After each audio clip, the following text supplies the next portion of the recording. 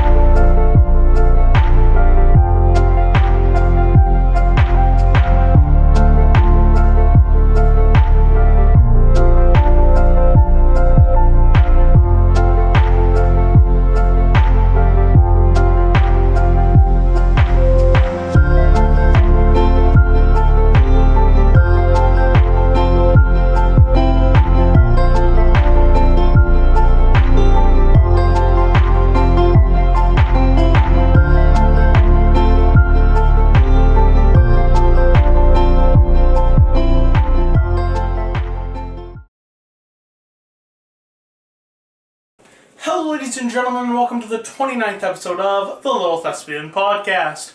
On today's episode, we talk to a gifted, talented actor, musician, and writer. His name is Dusty Outerleys. So without further ado, let's hop into episode 29 of the Little Thespian Podcast.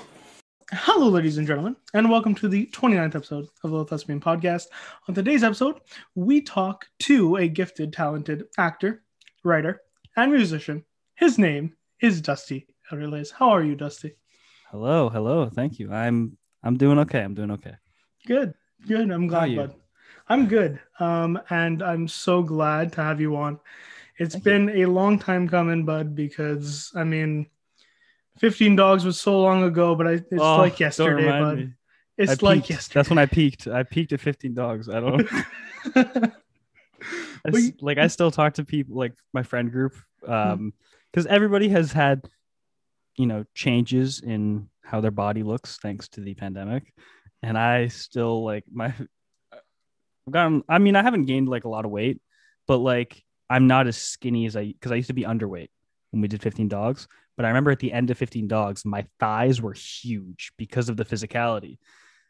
And like I could like barely fit into my suit pants, and now like I try to put my suit pants on and they don't fit, but for a different reason. And I'm just like, damn it, I was so skinny jacked, and I want to get back to that. And I text the director of 15 Dogs recently. I was like, yo, can you remount that and cast me in it so I can get jacked again? Honestly, the guys that played all those 15 Dogs, I don't know how you guys did it. I had to do it for like a minute or two, maybe 5 minutes tops. You guys.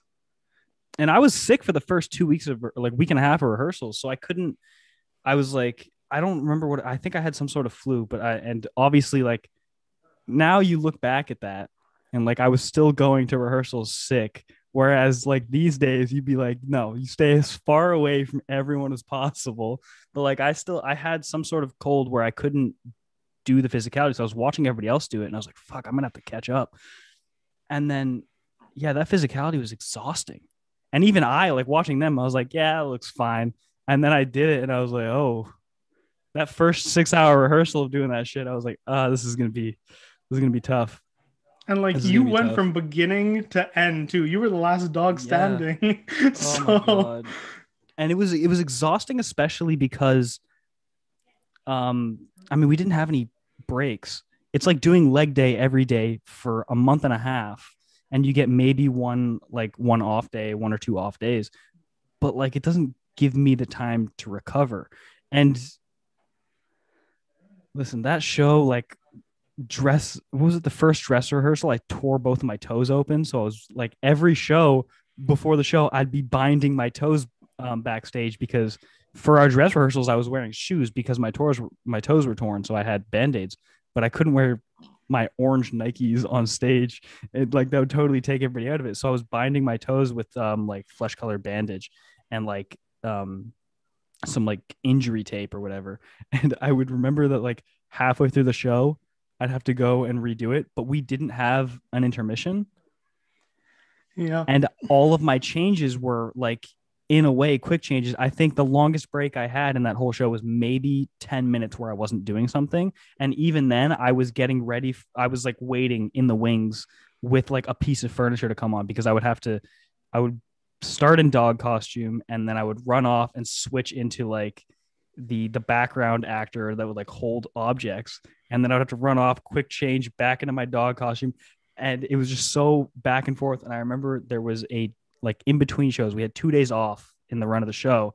And I would just like for hours soak in a hot bathtub, just hoping it would fix something because the nerves in my shoulders were like all messed up. And like I'd pinch the nerves in my shoulders. My toes were killing me. My legs hurt. And I was like, oh my God. And like that last day, I was so excited to be done, but also I was just falling apart, especially because the author came. Oh, honestly, I that show remember made us me a hearing mess. that he was coming, and I'm like, okay, now pressure's on. You probably shouldn't have told us that like Yeah. 10 seconds before going on. I remember like all the texts, they were like, oh yeah, the author is coming to see the show, but we're not going to tell you which show.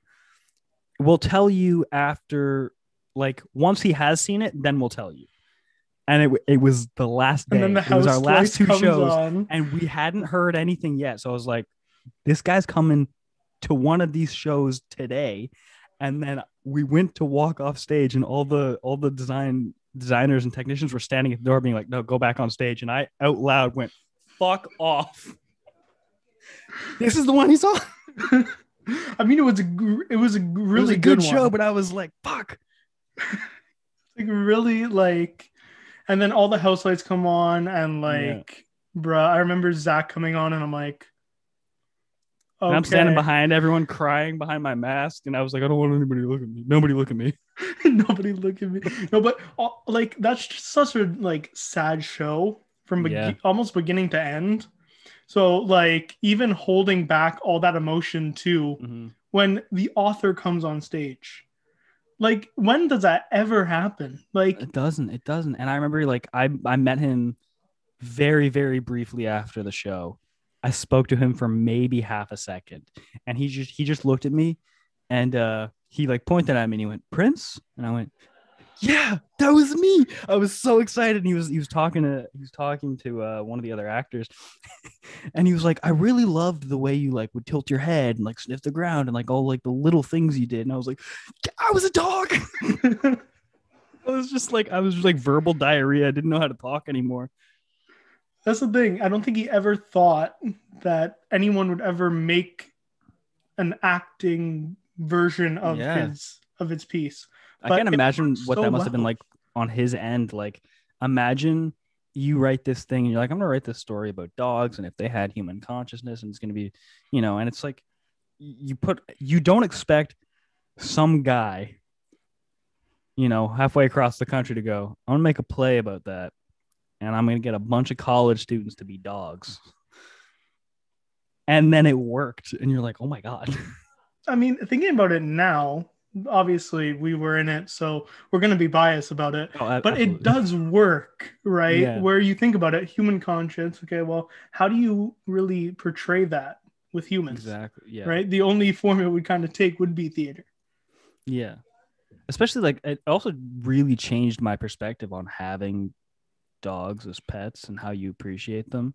I think it's weird. Like after that show, I've never looked at my dog the same. The same. I'm like, just because I'm like something. Yeah, like, but also just like that show really put into perspective for me, like how dogs perceive time. In a sense, like how like Madge just waited and waited. And that waited. Killed me every time. That ripped my heart out. Or like with Benji, just like he's like starving and he's not really sure like how much time has passed and he's just locked in this house, and you're like, oh my God. Well, dude. even And now Prince. anytime I see like if I close my door and I'm like, all right, I'll see you later, Barney. Like every time I'm like, I wonder how much time, like how he perceives the time when I'm gone. It's insane. Well, that's the thing. Even at the end with Prince and his owner Kim, Yeah. right? Just the running back and whatnot, bruh. Trying to get through that, like, just Yeah. I can only imagine. Yeah. But I like every night because especially with like, I mean, it was I think made easier by the people that we were working with. You know, like we were really lucky to have some like really insanely talented actors and actresses and people who were just so supportive. And like every night it was so hard for me not to break when I was running towards Kaye. When I was yeah. and she was like just like smiling at me, and it was so hard for me not, because like as like if you remove yourself from the situation and you put yourself like third person and you're looking at yourself, it looks so stupid. It's so ridiculous. It's just a guy running in all fours with a dog mask on. It looks so dumb, but like also I'm just falling apart because it's so heartbreaking at the same time. No, but that's the thing too. Like watching it back, I don't know if you've watched the DVD. I've watched it twice. The first time I watched it um was with a couple of the guys who were in the cast, and I was having a hard time appreciating it because some of them were just like they were making a drinking game out of it because they had filmed it on different days. Hmm. So some of the guys were like, "Oh, like you should take a drink anytime like Dusty's shoes change colors." And I'm like, "Ha." And like we just come off the show, so I was still all super emotional about it, and Hmm. I'm just like a sensitive person, so I was like I couldn't fully appreciate it. But then I watched it once on my own a couple months later, and I was just like falling apart on my couch. It's like beautifully filmed. I mean, they always Mm. are. But Yeah. like just I never thought that it looked like that because no one like anyone that's in acting doesn't usually get to see the end product, right? What Hmm. the audience sees. And Yeah. like just what Zach did with making furniture and making these dogs come to life in a way, you kind of Hmm. forget that it's humans doing it. Yeah. And it's like it was very well done. And Yeah. yeah, I look back at it very fondly, man. It's Yeah. It's but that's also just one of those things where it's like it's so different from what you would expect to do. Everybody goes into theater thinking like of like either, you know, Tennessee Williams, Arthur Miller, or musical theater. You don't think I'm gonna be a dog in a show, right? yeah. So it's just it's something. It was so different from anything that I had done up to that point because I had an acting teacher who was very fond of like the golden era of theater, American realism, and so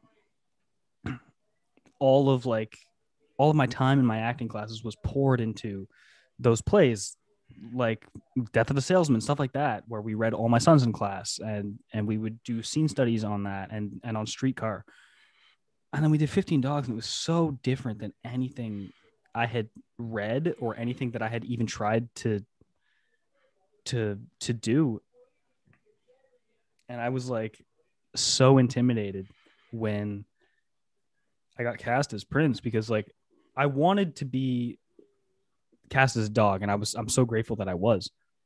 But like I remember when the teachers when they're auditioning, they'll be like, just give us like a ranking on what you would like to play, and we'll try if it's feasible and if it makes sense, we'll try to give you something that you would like. But ultimately, we're going to go with what we think will challenge you or what's best for you and what's best for the show. And I remember like I put like the dog that I wanted was like Frick or Frack, Yeah. and then like Prince was like down there because I knew it was a bigger role. I didn't think I would get it, and I was like, I'll just put that as like my third option.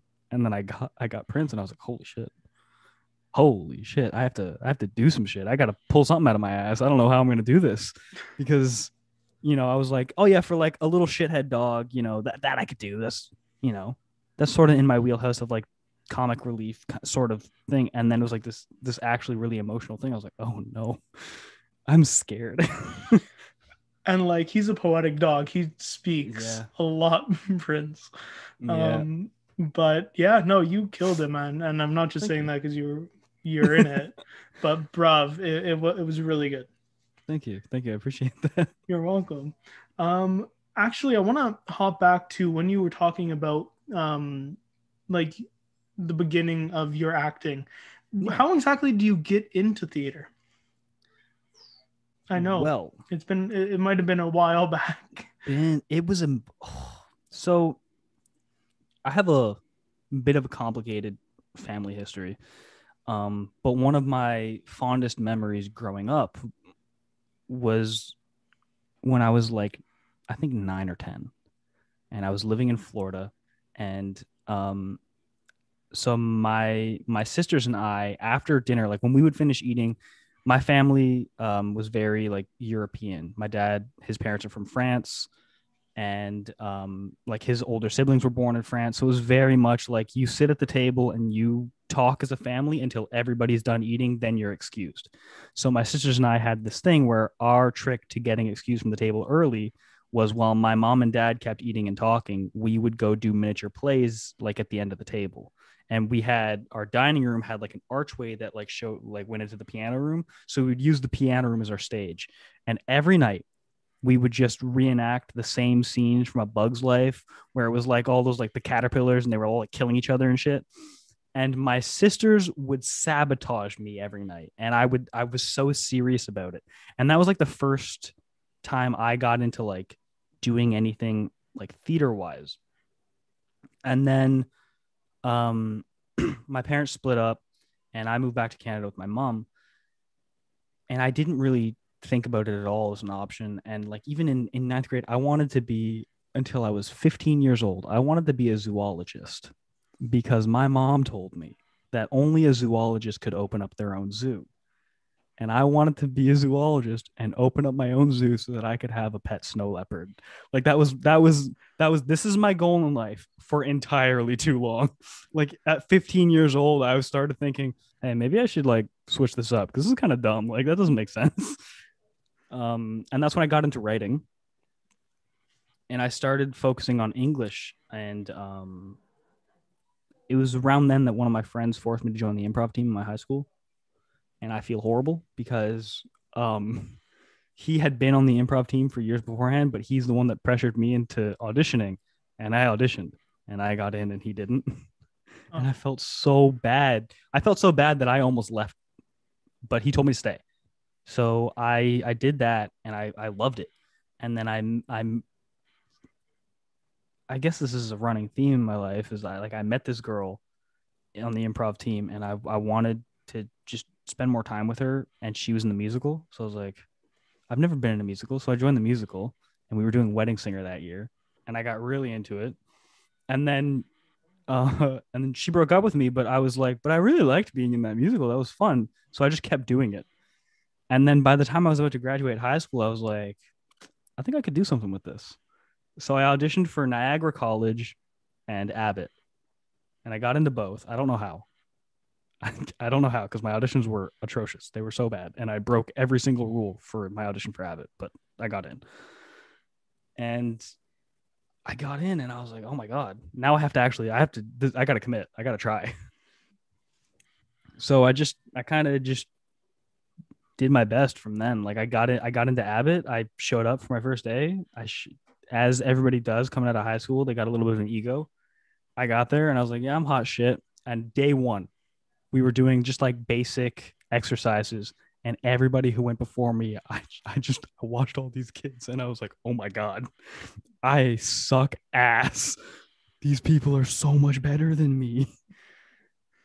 Honestly, like, it's such a humbling experience seeing like your classmates act in front of you. And you're like, oh God, I can't compete with that. Literally, like at the beginning, like that was, I didn't come straight out of high school going into Abbott, but I kind of still had that, okay, I know that I want to be an actor. I got this. And then the minute you walk in and they're like, okay, we're going to be doing scenes or whatever, or we're going to be doing classic, like basic stuff. Okay, cool. What did I sign up for? Holy crap. Yeah. I'm not on the same playing level. And you like continuously, you're like, whoa. It's like I somehow found my way out of minor leagues and now I'm like pro tour. What am I doing? I'm like, I did a drama class in high school. That's basically my right. And then it's like total culture shock too, because the classes that you have in high school, like even the teachers don't really take it super seriously. They're not like, hey, you need to be professional, right? So then you go from that to a college setting where everybody's like, I want to make a career out of this. I'm taking this seriously. I'm focusing on the work. And then you also have like at the same time, people who are still acclimating to that. And it's just so weird having to like shift your focus so much and actually like try. And it's not just about, oh, I'm fucking around with my friends. And it's entirely like, I'm doing my best so that I can make something out of this, because this is potentially going to be my bread and butter going into life. And that's the thing too. Like they ask you at the first day or whatever, they're like, so what have you been doing before this? Like, why exactly do you want to go into this? And then that you go around and you're like, okay, I feel very unprepared about this question. You know what I mean? And like, it's true. Like with drama, they're basically, no one's taking that seriously. They're like, okay, well, okay, cool. You want to act basically during this time period, or you want to have fun. Right. And again, you're right. The teacher is kind of just, okay, free period. Right. And then it's true. You go into a setting like John Abbott and they're like, yep, okay, this is a professional theater program. You're not a kid anymore. You're an adult. Act like it. And you're like, wait, what? I'm barely an adult, you know. I'm you're basically saying like, for me to play. So am I actually an adult? Like even at this point, I'm 25. I have no idea what I'm doing with my life. You expect me at 18 to have my shit together? Oh, and especially like, bro, with that, like, it's true. Like, I personally love the fact that I took that leap, and unfortunately, a lot of people don't really take the leap to do theater because they're scared to, or, oh my God, the pressures of money. Very real pressure, guys. Don't get me wrong.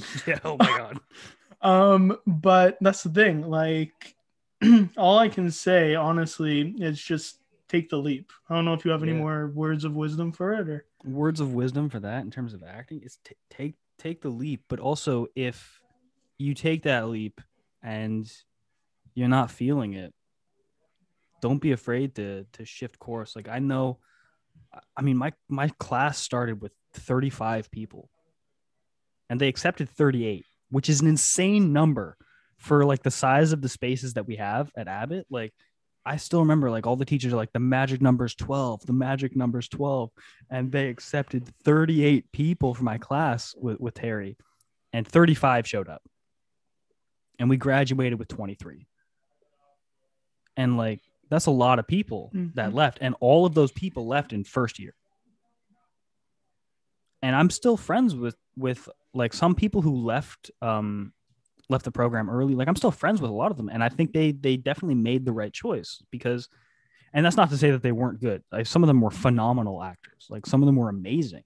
It's just, this wasn't what they wanted to do, or it was what they wanted to do, but the pressure was like not good for their health. Like it was just too much for them mental health wise. So they shifted focus, and like some of them went into photography. Some of them just dropped out and pursued music, and some of them just changed career paths entirely. And that's totally okay. I mean, I think there's too much pressure on people to know what they want to do from the get-go, right? There's so much like even you're asking fourth graders, what do you want to be when you grow up? And like expecting us to know how the world works and be able to make a calculated decision on what we want to do with our futures. Right. And even in high school, like we don't know how to do our taxes, but we're supposed to know what job we want. Like I can't even scramble an egg, but I know I want to be an astronaut. Like what? Right. It's crazy, man. And it's true. I mean, a lot of people do drop out of prof. I know we started with 32 and ended with 16. Yeah, you guys had a lot too. So we literally I remember when you guys were in first year, I went in for one of your movement warm-ups and there was no room. I was like, oh my God. And like, bro, literally we cut half in 3 years. And I'm like, I didn't expect that. Like, okay, obviously you're fully in it, right? You don't expect, I'm not going to be the one to drop out. I'm not going to be the one to drop out. And then you're like, oh my God, everyone is dropping. Yeah. Because you guys graduated with 16, right? I think I remember there being 16 of you at your cabaret. Yeah. So we had 4 guys and 12 girls. Yeah. I remember too, like, all the guys in my class were super jealous about that. Like, we had graduated and then we saw you guys going into third year with 4 guys and all of us were like, oh my God, the guys have like free reign of whatever they want. See, that was the thing too, where like, okay, I kind of want to be in Faustus or I want to be in Pride. Okay, cool. Okay, guys, we only have 4 guys for the third years. So like most of you are probably going to be a part of Faustus. I'm like, oh, okay, no worries. But like, it's true. Like 4 guys compared to, we had like, I think almost the same amount of guys as girls at the beginning. Like we had a decent amount of guys. And then like a lot more guys dropped out of your class. Yeah. Bro, it was crazy. And like, that's for us, the thing. we had a pretty even split. And it got pretty competitive. Yeah. Well, like, that's the thing too, where like this, like the competitiveness at like third year, like it tends to, like after a while, again, you get very close to one another. But then with the second years, you're kind of like, okay, well, they have way more guys now. So more than likely any role that like needs to be filled is more than likely going to be a second year now because there's just so many guys, right? Yeah. But that's the thing. A lot of guys tend not to go into theater. And it's crazy. And you can kind of see it here, right? I mean, you can see that even with the stigma. Like, I remember, I don't know, do you remember Jack's Secrets? Yeah. And then they made a whole different account right after it. Okay, so whenever they made Jack Confessions, I accidentally started a bit of a beef with the football team. And rather than just be like, all right, you guys have like whatever, they really went in on me for being a theater kid. I don't even remember. It was like some dumb thing of like somebody asking if there were open tryouts. And I think our team had been on like a losing streak or something. So I was like, you're better off playing house league. Like I just made some dumb, like offhanded joke, but I didn't know that they had just come off of like losing playoffs and they were in a bad mood and they took it out on me and they went, oh, you're just a theater kid. Like take your L. And they were taking screenshots of my profile picture in my Prince costume and like putting that in the comments. So I was like, why are they so like, why do they have to be so macho about hating theater? Like, how is that manly? And they were like threatening to fight me in the halls. And I was like, do it. Like, I won't fight. I'm an adult. Hit me in public and see what happens to you. Like, what is this? This isn't high school. That is assault. Yeah. Like, there's laws. But yeah, I don't get it, man. Like there's a weird stigma about it. And I think there always has been because only women do theater. It's very, emotions and whatnot. Yeah. But that's guys really shy away from emotion. And I think that's another driving factor. Because I remember even when I was in high school, I hesitated to do drama class because I was like, ooh, emotions is gross. See, that's the thing. I never cry. I'm a man. I'm a 15-year-old man. But bro, honestly, I went into like do improv and whatnot, right? And like at the beginning, I'm like, yeah, this seems weird. I'm just having fun, right? I never thought that I'd be like full on committing to emotional things like that way back when. Yeah. But then, like, that's the thing, bro. Like, the minute you take that leap and jump into it, I find that it's even better to kind of just express all parts of yourself. You know what I mean? Like, yes, you can be macho and still be in theater, guys. Don't like it still happens. I mean, and I mean, I can speak from experience. I literally wore no shirt for literally maybe 90% of my show. Yeah. So guys, it can happen if you want to be macho and also be in theater. Like it happens. Yeah. But yeah, it's crazy. But then also there are some times when you got to switch it up. I have had to wear women's undergarments in class before. That was weird. That was weird, but it was very eye-opening. Those underwires suck. I never had the opportunity to do so. That never came up because of something Yeah. we were doing something else. Yeah, But sometimes scheduling gets in the way, but yeah, that was a really weird experience for me, especially because I was dating somebody in my class at the time when we were doing this exercise. But I was like I had this and I was it was weird. It was weird improv scene where I was like I guess the teacher was trying to have us experience what it's like for like the opposite like the norms for the opposite gender or whatever. So they had us dress differently. So I was wearing like women's clothing, but then the two girls in my scene were all like they were both dressed up as dudes, and I was dating one of them, but then I ended up kissing the other one. And it's just like in those moments you forget that you're like I gotta remember that this is just a scene, and that my girlfriend won't be mad at me after. It's really hard to just let go of those things, but also it's like once you start to just open yourself up more, I think it's better for us as people. I think more people should do theater school, even for a year. And like I know the teachers say that constantly. Like everybody should do at least a year of theater school just to like, get used to their emotions. And I think that would be great. But nobody's gonna do it. see, that's the thing. Like I keep saying, the leap is basically just do it. Like the thing is drama seems to have this weird stigma that like you can only do it if you're very flamboyant or whatnot. Mm-hmm. But really, like any human being can do it. The shyest kids do theater because they open up, Yeah. right? Yeah. I used to be so shy as a kid. I used to be Same. super shy. Like I couldn't talk to people when I was young. Yeah. And then look at us now. We're talking to so many people Yeah. so loudly. Like, you know what I Yeah. mean? Like just the difference that it can make in anyone's life, I find. Mm-hmm. But just going to see theater, no one sees theater anymore, or seems like Well, I mean, unless right now you're we an can't, actor but or whatnot. Well, we can't right now, unfortunately. yeah. Yeah. But I miss live shows. right, like there's Yeah. just something about it where you have this cathartic experience, whether you're in it or whether you're watching it. Yeah. You're having some cathartic experience, and I feel like more people need to, especially after Yeah. this pandemic, man, they might need to just You just kind need of that release. heal, you know what I mean? Yeah.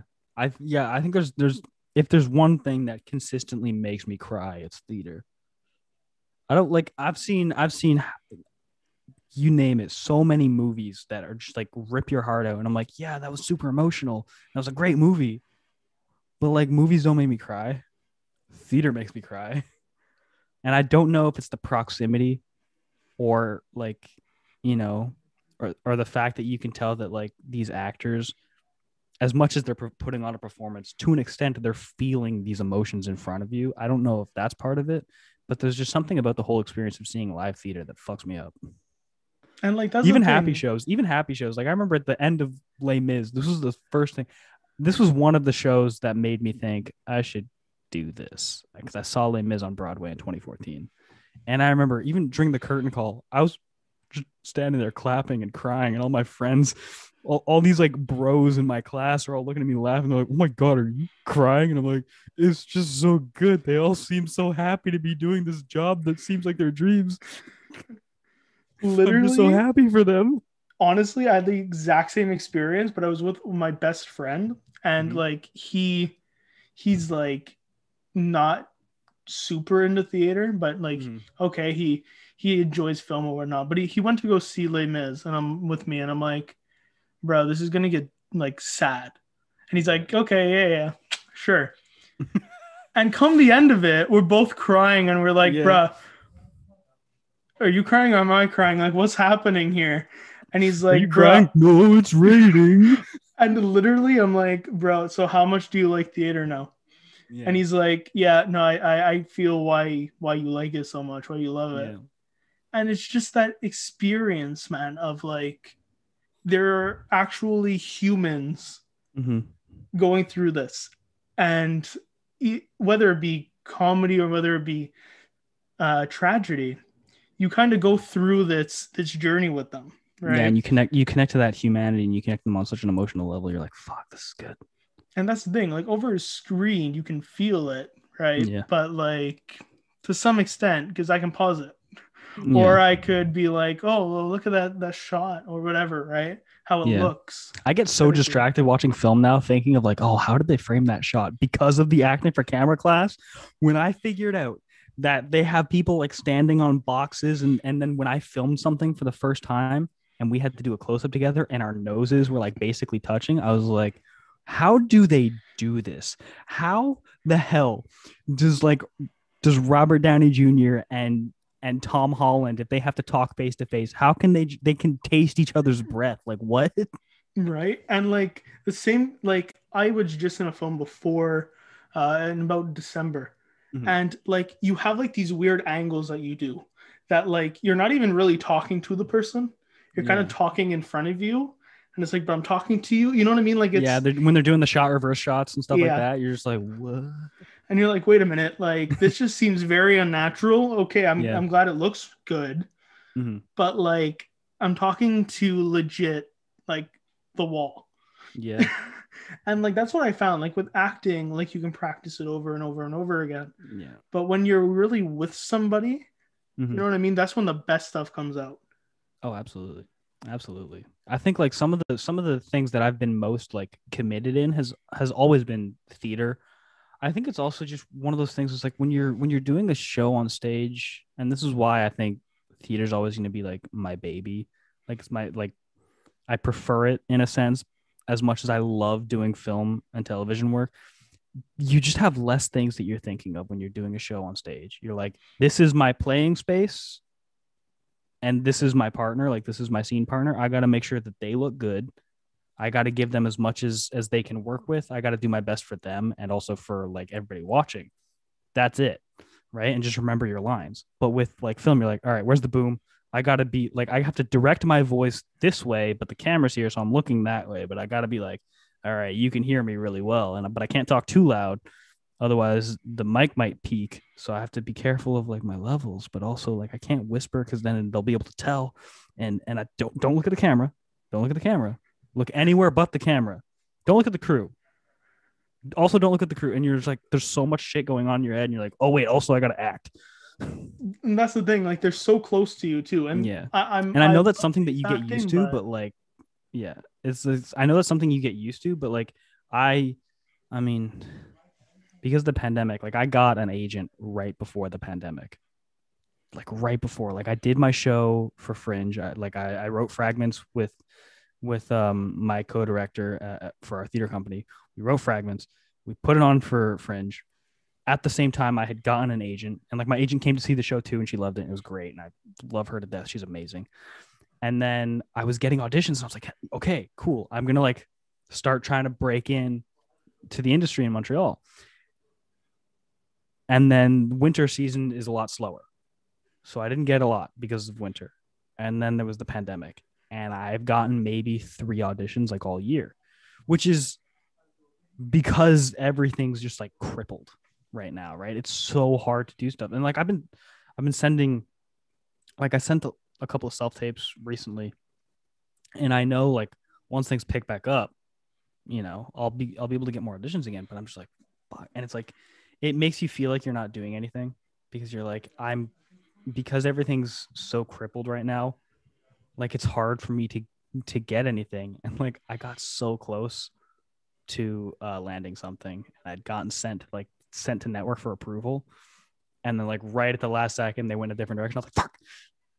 But like that's why like when we all went into lockdown, I just started focusing on music because I was like, at least I feel like I'm working on something. I feel like I'm pushing forward in some way, even if I feel super stagnant in every other aspect of my professional life. I'm working on my music, and that's something. And I'm gonna have something tangible that I did to be able to say like I've created something. I'm not just like giving up. Because for a minute, when you feel like you're not doing anything, you just feel like, what's the point? Because you don't feel motivated anymore. So it's really hard to stay motivated, especially when you can't do anything really to be motivated. Like I can't. I was right before right before I was going to go to open mics and start doing stand up. It was right then. And I had just written something out and it wasn't great. It was just the bones of something that I could workshop and like get into the flow of telling the story. And I never got to do it. And I was like, fuck. Like, it's just one of those things where you're about to just start doing things. And then now that you can't, you're like, what do I even bother doing now? So like, I'm really grateful that I have my music to focus on because I don't know what I would do if I didn't. I'd lose my mind. Honestly, I get that, man. Like that's why I've been doing the podcast. I need to be Yeah. doing other stuff. I Yeah. can't do one thing Mhm. ever. Yeah. I always need to be doing something. And Yeah. like I was getting film and TV stuff, and I'm Mhm. like, cool, awesome. And then the pandemic hit, Yeah. like fully. And I'm Yeah. like, I love how it hit. I love how it hit also like right as all of us were leaving college and about to start. Like we were, all right, getting and no, cool. All right, I'll just go fuck myself. like, bro, I've been putting out self tapes and whatnot, and we need to keep Mhm. trying to do stuff during this time. But the Yeah. issue with everything happening with COVID now is just kind of like, okay, well, you can do stuff, but basically by yourself. You know what I Yeah. mean? Or anyone that I'm in close quarters with, it's a perfect time to do that now because, well, I don't really want to expose myself to the rest Yeah. of the people. You know what I mean? So like, I completely understand that, man. But Yeah. let's talk about your music. So how Okay. exactly did you get in to That's doing music, man? it was a bit of a roller coaster. It was a bit of a roller coaster. I never thought I this is gonna be really really depressing, but I started teaching myself guitar in during 15 Dogs. That's when I started like messing around. Well, I had a really messy breakup, and then I started seeing somebody, and I just didn't know. I didn't know how to like deal with feelings, and I was realizing that like I had never felt some of the things that I was feeling before, and I didn't know how to process that. So I started writing poetry, which like, yeah, all my friends were like, "Oh my god, you're so lame," but like that was just how I was dealing with the emotions because I'd never felt a lot of it before. And then I started just like jotting down. Soon the poetry became like more like a chorus, sort of turned into like something that was like, oh wait, this could have a melody to it, but I had no idea what I was doing. And I started teaching myself guitar at the same time in the hopes that this girl might like me more, because I was just like I could tell, like, I don't know, like you're in those situations where you're like, I feel like they only kind of like me, they're only kind of interested, and I love everything about this person, and I'll do anything to make them like me as much as I like them. And I know that like that's an unrealistic expectation to put on yourself, as if it's your responsibility. You can't make someone like you. Either they do or they don't, you know? But I was just like, maybe if I can play guitar, like maybe they might like me just a bit more. And I started teaching myself guitar, and then these poems turned into songs, but I didn't know how to sing and play at the same time. So like I had all these love songs written out about like how much I was just like falling for this person, but I had no idea how to put a melody to it, and I couldn't even figure out how to sing and play at the same time. And I had a couple of nice finger picking melodies, but then I had no melodies for the lyrics. And and then I went through another breakup, and I just fell apart because I was like, I've never I'd never felt all those things before, and now like that I don't have this person that I'm writing about, it feels like my muse is gone. And so those songs transformed into breakup songs right as I learned how to sing and play at the same time. So now all of my songs are just about like, I don't know, just like dealing with all those feelings that you don't know. And like, your friends are sick of hearing about how heartbroken you are, but you need to talk about it or you need to express it in some way and you don't know how to. So you're just like, I'm just going to buy. So I just wrote a bunch of songs and they started sounding kind of good. And I was like, oh shit, could I maybe do this? So I started recording. I wrote, originally I had maybe 2 songs at the beginning of the pandemic that I had written while I was in Nova Scotia visiting my family. Like right before the pandemic, I went to Nova Scotia. The first song I learned how to play was the Stable Song by Gregory Alan Isakov. It's one of my favorite songs of all time. And he's like one of my biggest influences. And so I was just like, I used that, like just the muscle memory of that song to teach myself how to sing and play at the same time. And then it was like opening up just the floodgates. And suddenly, like all these random lyric ideas that I had jotted down on my phone, now I had a way that I could maybe turn them into songs. And I did. So I was going to release a full album of 14 songs in September of 2020. And I bought a bunch of recording equipment. I was going to record it all myself. But then I realized I don't know what I'm doing. So I started recording some of the songs and I started trying to master them, but I ran into all these issues where like my computer, the processor wasn't strong enough to handle the FL Studios, and I wasn't smart enough to figure out FL Studios. So I was just doing my best. And then finally I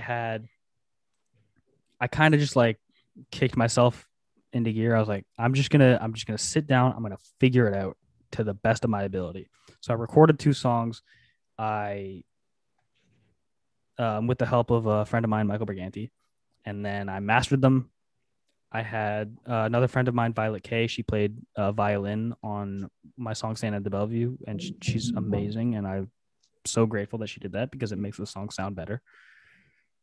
And then I recorded a music video in October.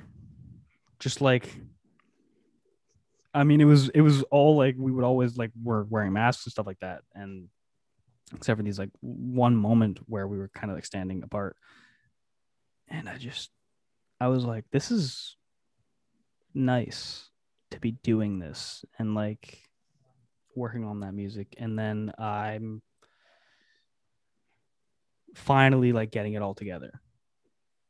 And so and then I called, like, it's also so just like stereotypically sad boy. And I get ribbed a lot for it by my friends because they're like, oh yeah, you would name your album Falling Apart. And I'm like, well, it's like it's with the theme because the art is watercolor and it's like fall colors. And like, obviously they just want to rip on you because they're your boys. But yeah, I know. I just started falling in love with it, and then like even now I still every now and then, like, I don't actively write songs. They kind of just pop into my head. Like I'll just be sad in my car and then like I'll have an idea for a sentence. I'll be like, oh, I gotta write that down, and then hopefully I'll turn that into something later. So I have like 300 notes in my phone of just random like 4-word lyrics, or like maybe a verse that I still haven't touched in a year, but like maybe I will. That's incredible, man. Like, and it's good to hear the story about it because I remember like you just dabbling with strumming and whatnot, and I remember like your singing voice is lovely, man. Like it really is. And St. Anne de Bellevue, something I'm really self-conscious about, actually. St. Anne de Bellevue, man, it's a very, very nice song. It will be linked down below, guys, so please go check that out. Yeah, man, it's good that like you have all sorts of things happening, and you did talk about fragments as well. How was also writing for you? Because I know like writing songs and writing an entire play is hella different. So different. And like I had the opportunity, I have written a play for the next Fringe, but doing a play, like writing a play. How if you had to kind of talk about it, how exactly did that come to be? Fragments? Yeah.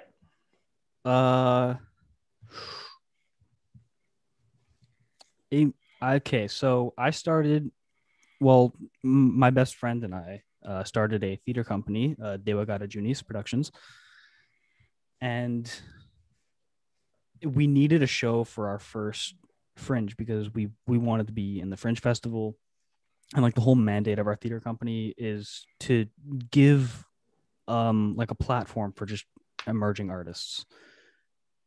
But we had nothing, so we sat down. I had the bones of an idea for an old script that I was working on about. I completely repurposed it. I changed the whole thing because I was writing a show just about breakups, or the just dealing with it. I was working on a script for a screenplay. I wanted to make a short film about abusive relationships, but I wanted it to be when the person suffering the abuse is a male, because that was something that I have dealt with, and I wanted to explore that. And I think I was using that script as sort of just a way for me to cope with what I had been dealing with, and I didn't know how to sort of put it into words. And then I set it aside because I had, moved on from that relationship, and I was in a relationship where I was happy. So I was like, I don't need this anymore. And so I took that script and basically took out everything in it except for like the two main characters and their names. That was it. And I completely changed everything. And so myself and my best friend, we started and Jaden. Yeah. So we started working on that as a way to just explore relationships in general. And I used it as a way to explore my successes and my failures in relationships. Not necessarily word for word, but I definitely did. I also pulled just moments every now and then. There'd be like one line or one quote where it's something that somebody had said to me in like while dating, or something that I had said to them while dating, or in a situation that is similar.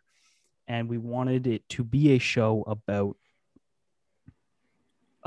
this relationship. So like the first scene in the show was them breaking up. And then the second to last scene of the show was the first time that they say I love you to each other. And all of the scenes in the middle were these moments that make or break the relationship. And it was not necessarily, it was like somewhat non-linear in the sense that we had the end of the relationship at the beginning, and then like the beginning of them saying I love you towards the end. But everything else sort of happened in like a chronological order of like, um, the the the boyfriend was like a struggling musician, and he really wanted to make it as a musician, and his girlfriend was in law school, and they had different plans for their futures. But it's like one of those things where it's like you grow together and then you grow apart, because you're realizing that the paths that you're on are just totally different. And we had this whole scene where like the more success he got in music, the more he needed to travel and the more he had to be away, and she couldn't go along with him. But at the same time, he felt bad in the sense that like he can't uproot her. She's devoted all this time to following this career path. She spent 4 years in law school, and he can't expect her to move across the country with him. And it's like, and I remember like in that there's a big fight that they had where she's trying to reason with him, being like, I can transfer my credits, I can go to a new school, and he's just like, that's not fair to you, I can't do that to you. And it's one of those things where it's like communication breaks down, and we wanted to just explore that and how that feels, and just like how much it hurts when you both so desperately want to save things but you can't. And then it was this roller coaster because I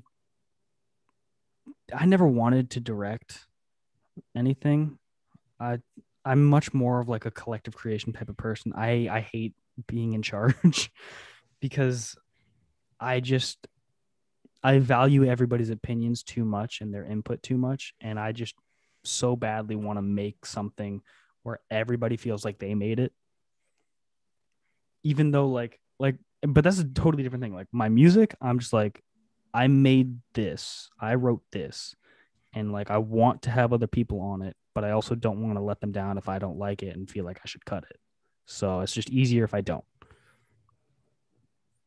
But with like playwriting or script writing, I feel like if I have a couple more cooks in the kitchen, I'm at my best, which is why I was like so eager when Jay was helping me write, because I was like, this is so much better. Because if we can have more voices, it doesn't feel like all of the characters are just me. And they, right? Like, because that was in our first draft, like all the characters, they talked like me. And I remember sitting with the actors during our rehearsals, like rewording. I would just tell the actors, like, just get the idea of that sentence across how you feel the character would say it. Because I'm no Shakespeare. I can write a story, right? But I'm still early on in my career. I still have a lot to learn. And at this point, like a lot of my characters sounded the same. So I was like, I don't know how to, I'm still trying to figure out how to write for female characters because there's all these experiences that I've never had. You know, I'm a white dude. Like I've had it comparatively easy. So like, I don't know. I struggle to write things the way that people actually talk other than me. And all the characters sounded the same. So I was just like, yo, guys, go nuts. Just say things how you think they would say them. Say things how you would say them, because at least it'll sound different from me. And that show, and then we had the deconstructible set. So like as things were going wrong in the relationship, we could pull pieces off of this flat to symbolize everything kind of crumbling around them. And yeah, our set was designed by Corey Schmotzer, and he's such an amazing designer. And I was so like happy to have him as our set designer because it looked amazing. It looked amazing, and it added so much to the story. Being able to deconstruct that set, it was perfect. Like I couldn't have asked for better, and I couldn't have asked for a better first attempt at like running a Fringe show, because I had been in a Fringe show before, like when I was in my first or second year at Abbott, and that show went really well too, but it was a totally different experience because that was a comedy show, and we were doing something more dramatic, which is something I hadn't seen at Fringe. Like whenever I'd been at Fringe, I'd only seen comedy shows, so I hadn't really seen the more dramatic stuff, and it was just really interesting seeing the other side of the coin going into that Fringe festival. And I'm really grateful to have had that experience and to have had like such amazing people working on that show, because it wouldn't have been what it was without them. Because I was tearing my hair out. I was working like full time and trying to do this show at the same time and like paying rent. Like I was losing my mind. Honestly though, man, like Fragments, like I remember it very vividly. Amazing show. And I'm not just saying that because most of my ensemble were in it, but I'm also saying that because brilliantly written. The set, man, like you said, incredible.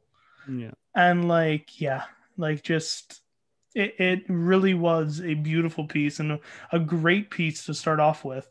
Yeah. And yeah, it's true. Fringe, honestly, like I did Find Me at one point for Fringe, Mm-hmm. and that's serious, but usually it's always comedy, or it's always something that like collective it's either different. comedy, collective creation, or something so wild and out of the box, like that Carrot show. Right? I heard about it. I didn't get to see it. I was so upset, and I was so upset because they were in the venue directly next to us, and I could not get a ticket to it because it was sold out all the time. I was like, damn. That, or like a one-person dance piece, or like there's always these different things in the Fringe Festival, man. Yeah. I was a little tempted to book a spot in Fringe and then just do stand-up and just like force all my friends to come. Honestly, people do it though. I know. Like I remember seeing one guy was doing stand-up and I was like, oh fuck, I could totally just do that. That's smart. But then it's gonna be real awkward when there's one person in there and I gotta do 45 minutes of stand-up. Well, one person went to QDF. Like, you know how they have like that spotlight thing at the beginning of Fringe, and this guy just went and he just had a whole set. He had like his paper still on him and just did his entire set. And then he's like, "Oh, okay, cool. So that's my time, guys." And he just got off, and I'm like, "Okay, amazing." I mean, I guess like if you're paying for Fringe and you're going and doing a show, I mean, people will go see stand up for sure. Yeah. Actually, talking about comedy, and we only have a couple more questions left. Unfortunately, I can do this all day though. But let's talk about A Midsummer's Night's Dream, where you played flute. So how was? No, I was starving. No, I was starving. Sorry. Yeah. Jay was flute. Right, but yeah, honestly, the mechanicals. Yes. We need to talk about that entire group. The troupe, man, had me dying from beginning to end, and I need to know how it was for you. It was really hard to stay serious. It was really hard to keep it together because I don't know what it was. I think we got Midsummer at like a really lucky point when our class was doing okay. Like we had just, I mean, my class was big and it had a lot of issues. There were some people who were I don't know. I think it bred a lot of competition in our class because there were so many of us and we kept doing shows with so few roles that felt like they had a lot like responsibility, right? Because I think that's every actor's dream, is not necessarily to be a lead, but to be something that has some responsibility, something that feels like you matter. And we got Midsummer, like, you know, we had just done Gut Girls and Crucible, which were two like massive, like really amazing shows. And I think that like that competitiveness had simmered a bit, and we got into Midsummer at a point where all the guys in our class were getting along famously. Like we were all like best friends at that point. And when we did the mechanicals, all the people who were mechanicals just had this dynamic to us. I mean, it was like me and like four of my best friends just acting like actors who didn't know how to act. It was just so much fun. And I think a lot of people when they saw Midsummer, they were like, "Oh my God, like how are you guys able to be like so funny in a Shakespeare show?" And like sometimes I just tell them outright, like, we were losing our, like we were, that's literally just us struggling to stay serious. We were struggling, like it was barely acting at that point, because not only did we have like the fairies who were so amazing, right? Especially with like the mixing in of like French and Spanish with Lori and Gab, like mixing in language, that was phenomenal. And then we had the lovers who were really amazing.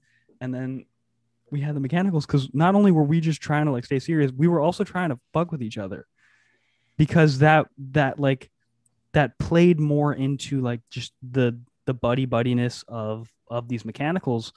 And I like sometimes I remember one show when Bottom he mimed going out on a horse to go talk to Thisbe, like in the play within the play, right?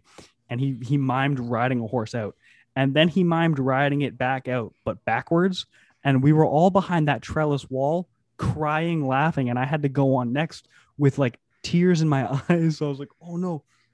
And that's not like, there were times where we would have costume malfunctions and we would just have to roll with it. Like Thisbe had this dress, but it was over Flute's costume.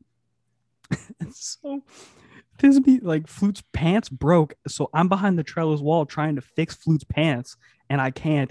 And like and so I've got my best friend's ass in my face as I'm trying to fix his pants, and we can't, and I have to go on. So I'm like, oh shit. And I'm like tears in my eyes. So I just go out and I just pretend that I'm so afraid to be acting in front of the royals that I'm like having a little bit of a breakdown, because I'm trying to hold it together.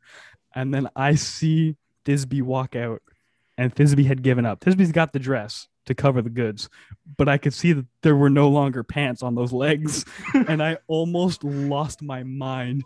And I was and I'm like, and this here is my moon, and I have a dog, and and I'm just falling apart. And like it's in a show like that where I had maybe 4 lines, but I remember people like telling me afterwards that like my facial expressions were everything, and that is so like fulfilling. It makes you feel so fulfilled as an artist when for like that split second where you're doubting yourself and you're like, fuck, I only have 4 lines in this show. Like what am I bringing to it? And then even that one person who's like, your facial expressions had me dying, or like that one person who notices that I made it a character choice that Starveling couldn't read. So I had my script upside down all the time and I was like pretending to try and follow along, but I had no idea what was going on. and just like when people notice those things, it makes you, I don't know, it makes you feel like you were contributing. Because I think that's the worst feeling as an actor, when you're acting with all these people who are amazing and then you feel like you're not contributing to it at all, and you feel like in a way you're just weighing things down by being there. And I think it's so important when you get recognized for just the little things. I don't know, it's really nice. No, I completely agree, man. And yeah, just playing a clown on stage, Basically, like it's so fun, man. Like it's so liberating too, because like I'm so used to these like rigid structures. I mean, my acting teacher is such a phenomenal guy, Terry. I love him to death. And he was very much the kind of person who's like, just explore the world of your character, right? But there was still some like rigidity to the fact that like this is the time period that you're in. And like he even went like with Midsummer, he even made it like post-war, like it's the 50s sort of costumes. So but even with that, like having just so much looser of a leash, right? Like I think one of my favorite things to do every night is when Bottom would be like, all right, spread out and like choose your spaces or whatever. In rehearsals, what we would do, and I think we cut this for some of the shows, but in rehearsals, we would get up from our spots and then wander around the studio aimlessly for like just a teeny bit too long, like just too long enough where it's funny. And then we would go sit back down in the exact same spots. And it was just it's like those visual comedy moments where you're like, this feels dumb as hell, but I know someone finds this funny. So I keep doing it. When I was in Faustus, bro, we had like this troupe so as funny. Well. And like there was this one point where me and Adrian are like trying to low key like play up that like we might be more than friends, but there was only us knowing it. You know what I mean? So like every time there could possibly be something that made us look like we were more than just friends, we would play that to hell, man. Yeah. Seeing the sins come out in Faustus was one of my I saw Faustus twice. Because you got to support your homies, you got to support the people you love. So I went to see Faustus twice, and it's still like just seeing the sins, all of them come out, like, because you were chained to something, right? Like, weren't you chained to? I wasn't chained to anything. That was Adrian. Adrian was chained, right? And then you were not. Like watching Adrian come out with that like treasure chest or whatever, and then Ben eating a cabbage. And like when it got thrown into the audience, I almost screamed. It scared the hell out of me. And then you were Sloth, right? No, I was you Sloth or Envy. Right. So you had like all that paint on your face, like around your eyes, and I saw you like just like staring at people, and I was like, this is so creepy. This is fucking with me. I love it. Yeah, man. Like I remember the sins were so much fun to do, and like they're such the smallest role, like we were just talking about, the smallest role, but it's at the end of right before like the everything. You know what I mean? Yeah. And I'm like, wow, like have that presence. Like I know, obviously, with the 7 deadly sins, like that's scary as it is to hear about. Yeah. Them. But like Then Like, you that's have your Sloth. name. You have Sloth coming out and just laying down. Yeah. You have like these little moments that Mhm. like people are loving. I had to come out and like soak somebody with wet socks in Act Right. 2. Right. And like just like the face, like just dealing with an audience and being Mhm. like that funny or being like that over the top. Mhm. It just there's something about it, even if it is the smallest role.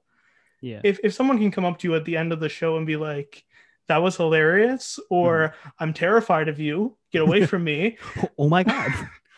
Like I remember there was one point where they're like, okay, were you actually bleeding? Because in Yeah. Bruno, I'm like, were you actually bleeding? And I'm like, maybe. You know what I mean? Like you can play it up, I bro. don't know. But like that's the thing. Like when you're fully invested and it's the smallest amount of like just like you're having this moment with someone and there's no other place you can really have it. Yeah. That's also like the funniest things I find are like the funniest moments in shows are the shows that aren't meant to be funny but have a funny moment that just cuts the tension and you're just like, oh, it's like a moment to breathe. But yeah, Faustus was really good, especially with people like just Emilio. He's one of the funniest people on the planet. I love him so much. And watching his character, like the way the three of them would always do like the same, like Emilio, it was Emilio, Amy, and who else was it? Theo. And Theo. They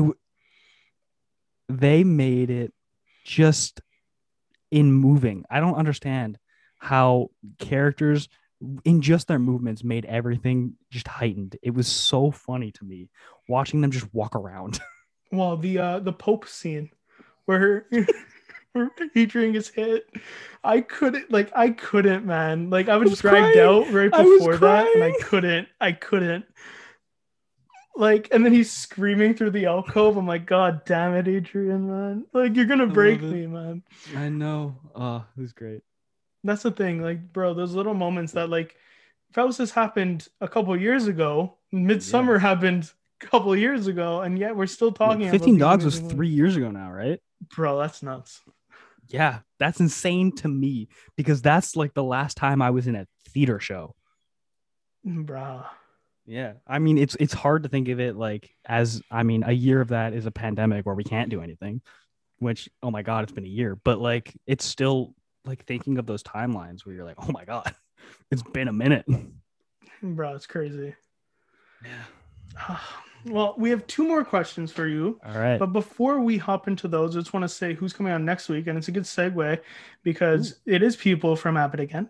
And it's actually a huge episode because it's the 30th episode, which is nuts to me that that's even happening. But we actually have 3 guests coming on. And it's going to be part of all the third years. The third years are going to be coming on next like current third week. years? Current third years to talk all things with pandemic and whatnot. So it's going to be a great time. I can't wait. Okay, that is going to be a great time. Oh my God. Yeah. And also Terry is retiring now. Is he? Yeah, this is his last class. Oh, I guess we need to get Terry on, guys. So yeah, I know you guys have been talking. Or well, I've heard rumors. I don't know if it's true, so don't quote me on that. But I mean, he says it every class he gets. He's like, "This is my last one. This is my last one." Apparently, he's been like, I think the pandemic really killed it for him. But I think this one he's just like, all right, I got a good class. I'm ending on a high note. Bye. Honestly, Terry's amazing, and I know you guys have been asking for him because you guys saw Alicia and you guys saw Andy, and you guys want Jason. You guys want a lot of teachers, but Terry would be the holy grail if I get Terry on here because Terry would be the holy grail because he's just such a sweet man. I love him. Sweet man, and my God, so much wisdom. Like I don't think I have enough time on the podcast. No, I don't have enough time on the podcast. I love when like we would just chat and he'd look at me and he'd be like, "You doing okay?" I'd be like, "Oh my God, wait, what?" And then I just start falling apart. I'm like, "Wait, how do you know?" Oh my God, how do you know I'm not doing okay, Terry? Yeah, once he looked at me. He's like, "Are you on a new medication?" And I was like, "How can you tell?" He's like, "Dry mouth." was like, fuck. I am. And honestly, guys, like we are laughing. Terry can be hilarious too. The man's funny. I still think like one of my favorite running jokes of his is when he just pretends that he's ancient. Right? Like he'll be like, "Oh yeah, so back when I went to see Syracuse, in 1738." He just wait a minute, Terry. 200 years ago, or he'll just be like, "Oh yeah, I'm 30." Or like he does the steal your nose thing all the time, and I'm just like, that's from like 30 years ago, but somehow when you do it, it's still funny. But only when you do it. Yeah, guys, we need Terry on here. We do. Mm-hmm. We need to make that happen. Yeah. Yeah. Let's hop into the last two questions, Okay. which is the first question is, what are your plans moving forward after the pandemic? Good question. That's a very good question. I have no idea. I was supposed to go to Dalhousie, actually. I was going to go to Dalhousie to get a double major in creative writing and in acting.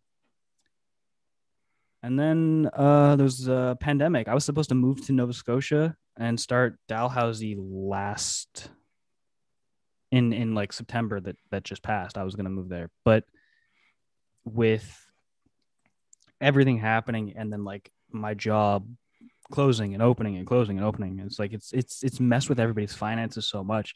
And then I just looked at like my future and I was like, I'm thinking about like the future of the world too. And I know that this is a bit of a pessimistic way to look at it, but I was like watching everybody in government continue to drag their feet with, the environmental crisis, and even with the response to the pandemic, like still dragging their feet. Like a year later, they're like, okay, well, we got to keep schools open. Like if you would just close schools for 3 weeks, but I was like, do I really want to be paying off student loans until the world ends?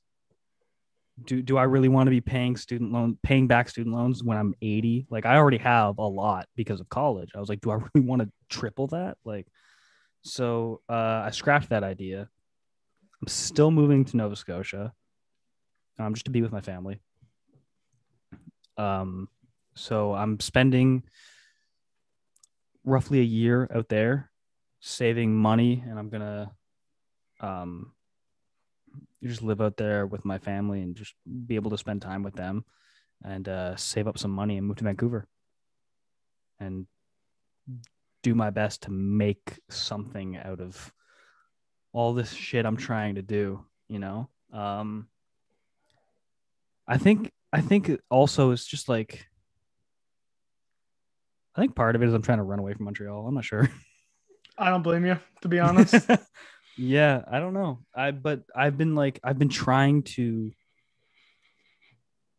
get out to Nova Scotia, at least to spend some time with my family for a while. But like at every turn, the pandemic has like stopped me from being able to do that. Right.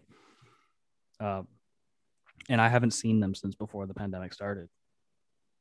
Like the last time I saw all of them was, the January before everything shut down. So it's been a long time coming that I haven't been able to see my family, and I'm not super close with my family that's in Montreal. So I think it'll just be like really healthy for me to get out there, just get away from Montreal for a bit. I think Montreal's kind of bringing me down.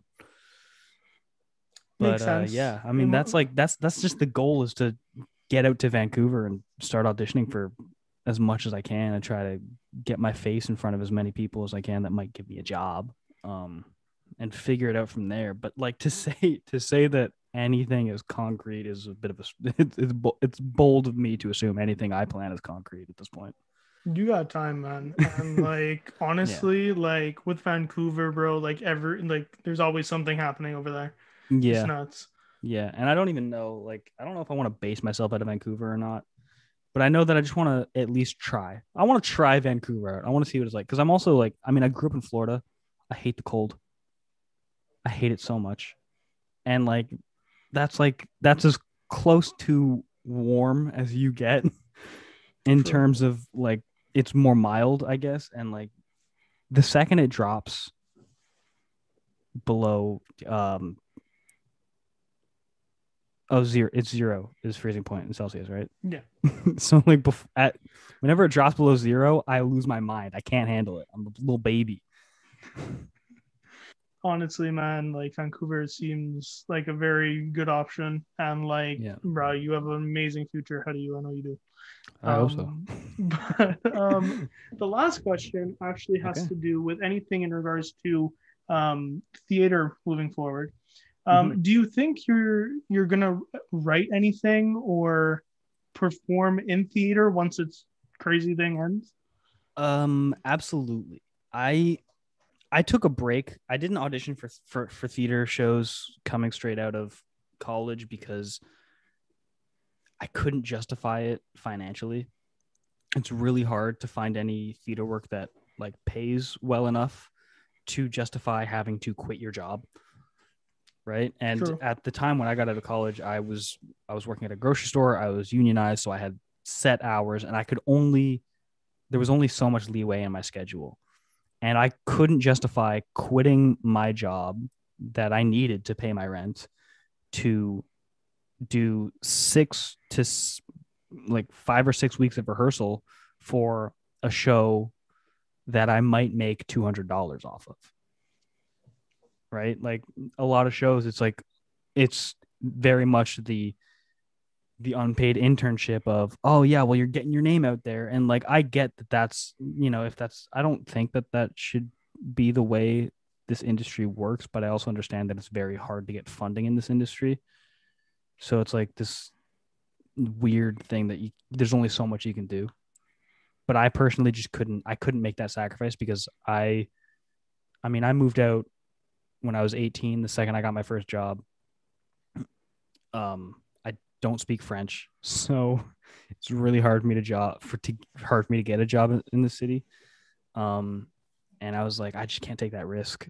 It's easier for me to audition for film, and if I land something, I know that if anything, I'll have like maybe one line on like an episode of something. I'll be filming for a day. I can take that day off. If I land anything substantial, then I at least know that it's enough to pay my rent for like 2-3 months. No. Right. So it's just like I just focused on film, but I do love theater so much, and I do want to do theater. I know that our theater company that I have with my best friend and my roommate, we were going to do something for Fringe this year, but we couldn't. So I believe we're eyeing the next Fringe that people can go to. So it's probably going to be, Fringe 2022. I don't know what it's looking like this year, but Yeah, I know that we have a couple of ideas that we're exploring. My co artistic director, he's Mohawk, and he really wants to explore stories that are related to just his heritage, or just Aboriginal heritage in general, and he has a really cool idea for something that he's been researching, but I don't know if I'll necessarily act or write on that. I'm not sure if that's my story to tell. It's not my story to tell, but I mean, if he asks me if he'd like my assistance on it, of course I would love to help. But if anything, I'm just the other guy helping out, for that one. But I definitely am. I'm working on some things right now, just seeing what I can come up with, just to have something in my back pocket, for when I'm able to like hit the ground running and start like trying to produce stuff. Because I think it's really good for you to have some stuff in your filing cabinet, like to have a drawer full of ideas or things that are somewhat fleshed out that you can pitch whenever you meet people who are as driven as you, that you might be able to work with, or I don't know, you find these connections with people, and it's easier to maintain those connections if you have something. It's really hard to be like, oh, it'd be so cool to work together. Yeah. Do you have any ideas? Fucking no. Like what do you do at that point? So that's why I'm just like stockpiling as much shit as I can come up with, just in case. And then, I mean, worst case, I'll just try and do them myself, but we'll see. We'll see. And honestly, man, like all of it sounds great, and I cannot wait to see what your future holds, man. I know it's going to be super, super bright, no matter if it's here, Vancouver, Toronto. Yeah. I definitely want to try and I want to try and remount fragments at some point. I was actually going to, when I was thinking of going to Dalhousie, I was planning on remounting fragments for the Halifax Fringe. Don't know if I'll still do that, but I do know that I want to revisit that because I think I could do more with it. Just like, you know, hindsight's 2020. You get more ideas after the fact, and I think I could change some things up and make it hit a bit harder, which would be nice because it does hit pretty decently already. And I know that like with the theater company that we run, we don't always want to write every show that we do. We'd also really like to be able to produce things that, like, you know, graduating students or even current students bring to us. If they have ideas, we would love to be able to just help people put those ideas, you know, like create them, make them, bring them to life. Because I think Jay and I share the opinion that like it's not all about us. Like I'm very much of like the mindset of I want to see other people succeed so badly. I want that for my friends, for everybody. I just long for everybody else's success so much because I just love gassing up my friends, you know? I love seeing them succeed. And if I can be a part of that in any way, that makes me so happy to be able to just do something with them or something for them, you know, to be able to give people a spotlight. That's just great. Honestly, I don't think there's a better way to end this, man. Honestly, amazingly put. And before I sign off, I need to do our segment at the end, which is shining a light on you, man. And honestly, there's so much to talk about. Amazing guy, as you can hear. Like, just honestly, like, you have the biggest heart, man, and it's so great to see. You are so talented in acting, music. Keep at it. You're doing amazing with it. And writing, like I said, man, amazing on fragments. And I know there's so many amazing things coming your way. And like, bro, like I said, your heart, man, keep that. It's great. And more people need to be like that. Thank you. To be honest, more people need to shine bright like that, guys. Like, honestly, shine bright like a diamond. Shine bright like a diamond, guys. And yeah, man, like, thank you so much for being on. You're great. Thank you for having me. This is great. I love what you're doing. This is so like useful for just giving other people a voice and like having them be heard and seen. Like, that's so fucking awesome of you to be doing. Well, thank you. That's great. Thank you for having me.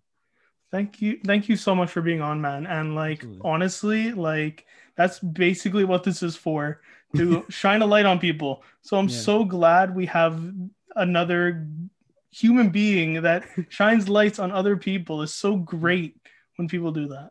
Yeah. Thank you so much, man. And we will talk soon, okay? Absolutely. Thanks for having me. Sounds good, bud. Bye, bud.